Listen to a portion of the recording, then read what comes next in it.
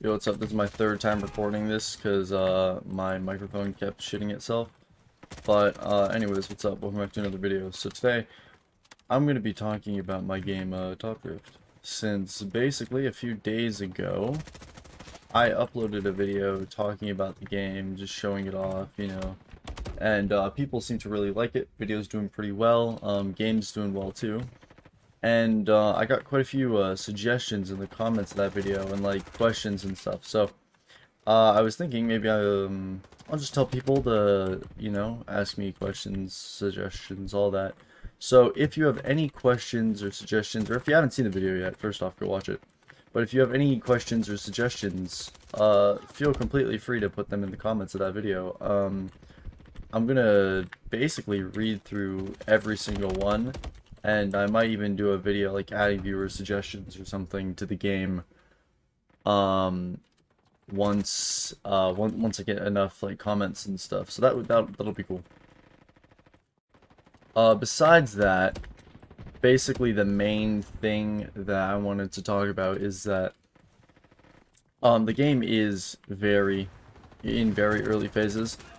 I had some people like kind of criticizing me like, oh, well, your cars are free models. No, they're not. They're models that I have gotten off the toolbox and heavily edited. So, I mean, they started as free models. They're not free models now. They're like not uploaded anywhere else. But if you have an issue with that, I mean, you don't need to play the game. The thing is, I'm going to use toolbox and like open source models and stuff just until I can afford to get my own modeler for the game, which is going to be probably a while, since, you know, it takes a bit for Roblox games to take off if they end up doing it. But basically, yeah, that's just the thing with the models and stuff. Same with the maps. They're not insanely well built. I'm doing them basically by myself. I mean, I've had a bit of help with a few of the maps, but like most of it is me. So yeah, it's nothing crazy. Also the fact that there's not many cars currently, it was kind of a rushed release. I'm gonna try maybe just work on the game, fix it up a bit, kind of like, you know, work on stuff that is kind of a major issue, and fix bugs and improve the game and stuff. And then after all that, I'll definitely look into adding more cars, maybe like a car every week or two or something like that. That'll be good for the game, I think. But yeah, seriously, if you have any suggestions, questions, comments, whatever, comment it on the video. If you don't have a YouTube account or don't want to comment for some reason, join the Discord. Ask it in the Discord, message me on Discord, whatever. But like, fully feel free to like communicate about the game and stuff. It's completely, like, not completely, since I want the game to be how I like it, but whatever you guys suggest and add will definitely be put into consideration, you know what I mean? I mean, it's basically just me making the decisions at this point. So if you suggest an idea that I like, I mean, you know, I'll definitely try at it.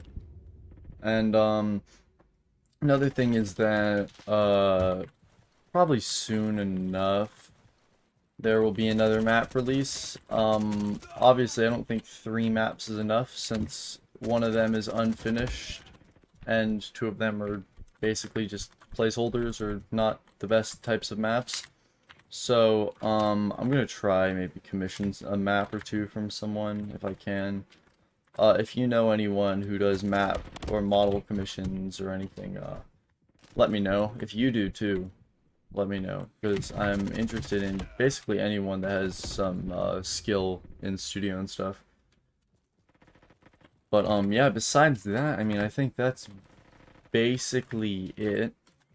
There's gonna be probably a pretty big Top Drift update coming within, I don't know, soon. It's gonna include just some stuff that I view as important, some bug fixes, kind of just ironing out the game and stuff, and that'll hopefully come with a car or 2 more too, but no promises. But yeah, thank you for watching. It's definitely been a fun experience working on this game. it hasn't been, I mean, you know what, I would say for its size, for how long it's been out, it is succeeding. It's getting pretty good player amounts. It just, the thing is, it's lacking solid content to keep players in the game, you know, that's the main thing I'm struggling with, is genuine things to do. So I'm hoping eventually I can add like a quest system, or definitely more advanced customization will come eventually.